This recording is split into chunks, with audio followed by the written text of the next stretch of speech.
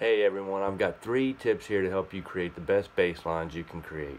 So if you haven't subscribed to my channel, go ahead and subscribe, comment down below. I've got a lot more tips and tricks like that that I keep putting out, and you'll be notified as soon as they come out. And they're a lot of good information, a lot of tips on how to write good bass lines, or just a lot of music resource center, you can say. So go ahead and subscribe and comment. Let me help you. And so today I'm going to give you 3 tips on how to write the best bass lines. But if you don't know me by now, I'm Donald with the bass instructor for the online course iwanttoplaybase.com, and you can check it out. Visit. I've got some become a free member. It's good stuff in there as well, and you can upgrade and get the full access to the online course and reach your bass playing goals. So enough said. I will dig right into it. The top 3 tips for writing the best bass line. Number 1 is keep it simple, because we're bassists. We see a lot of great bassists out there, and you can become one too as well. Just you've got to start off simple. You've got to fit in the groove, and a lot of times that's just laying back. That's what bass players do. That's our priorities, to lay back and lay down that low end, that bottom line. So that's what we've got to start out doing. We've got to keep it simple, and don't don't play over our abilities. Just keep it simple and get the job done. That's our priority. Root notes, keep it basic. So you can add. You've got to get those root notes in there first of all, and then just you can add some color, some passing tones, some leading tones to get there, but keep it simple. You don't want to overwhelm the arrangement with a bunch of bass fills and stuff like that. You've got to keep it. It's a structure. You've got to keep the structure. You can add those fills in there, but they've got to be consistent throughout the melody, and they've got to stay intact with that particular arrangement. You can't just be throwing fills in there left and right that just don't make sense. Just you've got to lay down the line and just play the basics, and keep with the arrangement. Don't just go out there on your own and hear nothing but the bass line. You want to hear the band or something. You're bringing this together. You're making it a whole.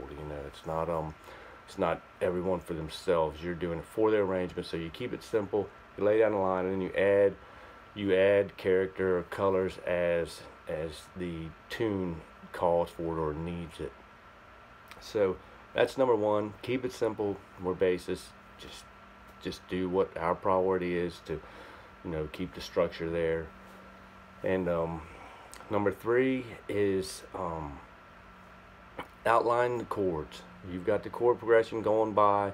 Outline the notes in each chord. You see an A major chord, you're going to go to A, C sharp, and you can throw that E in there. That's typically the fifths work well in adding the colors, and then in adding character, but then you can add the color with the thirds and the sevenths.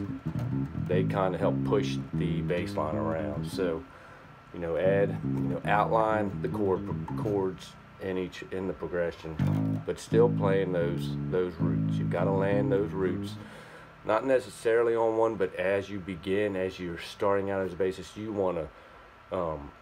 definitely want to reiterate that to yourself, that roots are our job. So you want to go ahead and hit those roots on one. But as you progress as a bassist, you don't have to necessarily play those roots. You've got to hit those notes in that particular chord, though, that can define that chord, and then the arrangement still moves along as it's supposed to. It doesn't feel like it's moving somewhere else because you're playing thirds where you should be playing the root note, and it just doesn't fit well. So definitely outline the chord progression and hit the chords, the notes of the chord, and make that work. Little, like I say before, passing tones. There's 1, 4, 5. You can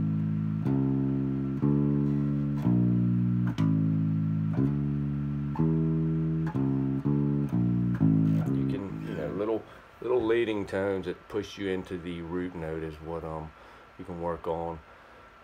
That helps add a little bit to it, and not too much. Like I say, you don't want to do too much unless it calls for it and there's room for it, and you do it tastefully.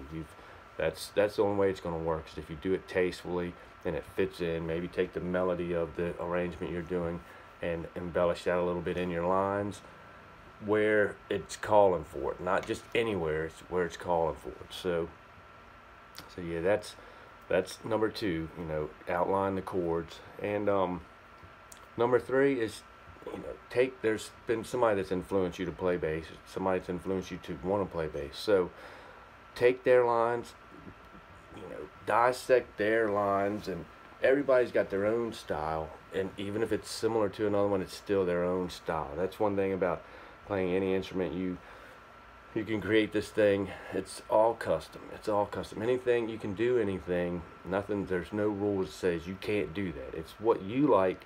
You know, if you like playing something that's out of tune, it's what you like. But it's not, you're not going to get a lot of work if you're playing, you know, if you're going to be hard-headed and just play what you want to play.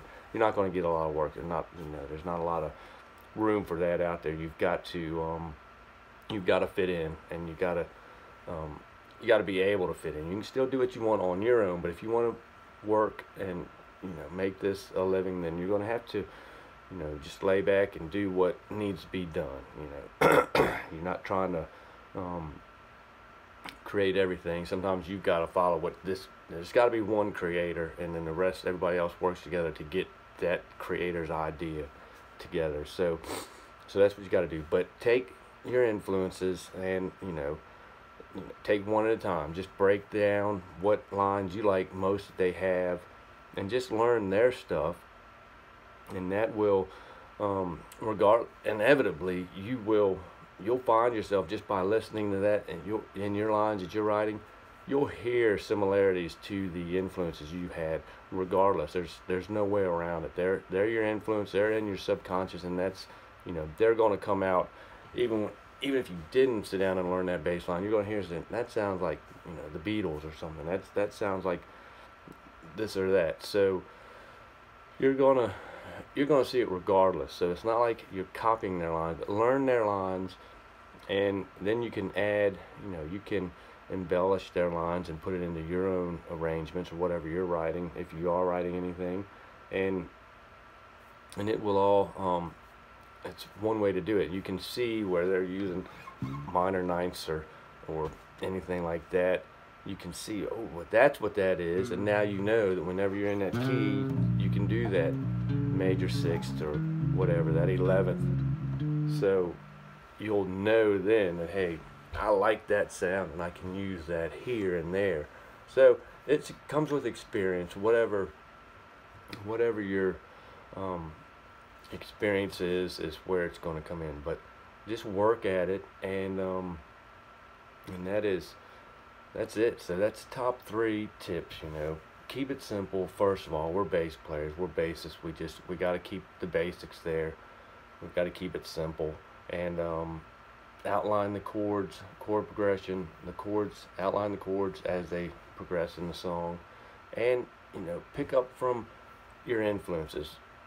Take your influences and learn what they know, and then that's where you're going to go. And just realize that it's going to come in time. It's not something that's going to happen overnight. You can work hard at it, and you can sit down and figure out one of your favorites, one of their favorite bass lines, and work at it, and you can have that song overnight. But, you know, to incorporate that into your own style, it's going to take a little time, and that's what we work hard for, and that's when you get the biggest reward, is you realize that this will come in time, and that you just keep plugging away at it, and it definitely comes in time.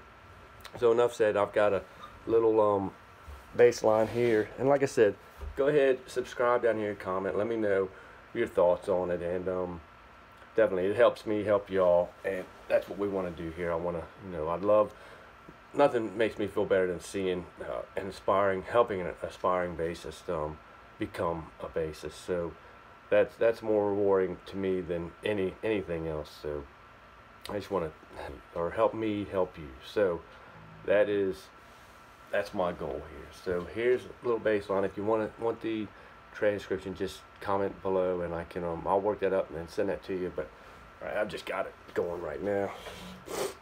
All right, let me get this bad boy. It's 170.